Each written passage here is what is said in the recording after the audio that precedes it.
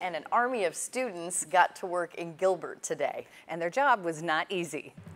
Stressful and a lot of work. I'm kind of tired. I need to take a nap or something. What these students did to get so tired and why the work will brighten their futures. Plus, crews started tearing down a Moore, Oklahoma school where today was the last day of school for Gilbert High School students, and next fall they will be in a new facility. I am very excited for a new school. We are so packed in that other one, and I'm glad we have a new one. Today, students, parents, teachers, and school employees packed everything up and moved it to the new high school complex about 2 blocks away. You can see they had a little fun, too. The Gilbert District passed a $28 million bond issue to build the new facility. The money will also pay to remodel the old high school and transform it into a new 3rd through 5th grade intermediate school.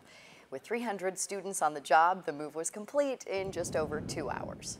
I was continually thinking, what's going to go wrong? What's going to go wrong? But I will say, once again, all my staff, the parents stepped up. We had drivers volunteer. We had a bunch of U-Haul trucks ready to go. We just had more than enough trucks to make it happen and make it happen efficiently.